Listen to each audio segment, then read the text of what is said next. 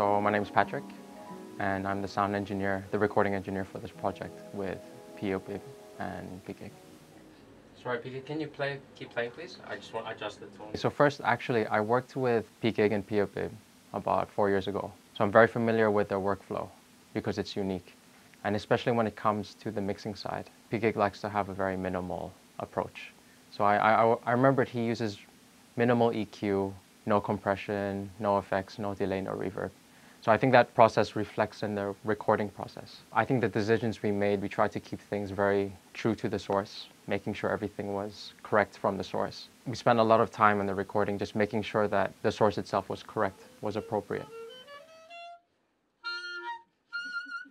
When it came to the technical side of the microphone positioning, I had two groups of microphones. So one would be the mains and one would be the spots.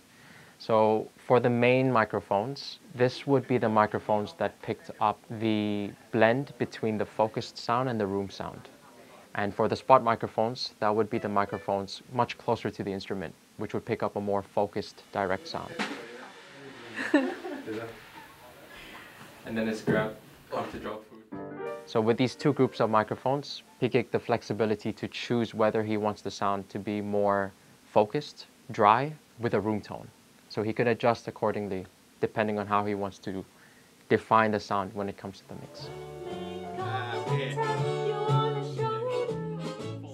One thing I really enjoyed about this project was during the process of it, everyone was very open to sharing their ideas. So the environment was very collaborative. So it really felt like a team throughout every day of recording. And I think because of that, at the end of each day, you felt more of a sense of achievement because everyone played their part very well. So overall, very fun. Very, very fun session. Very happy to be part of it.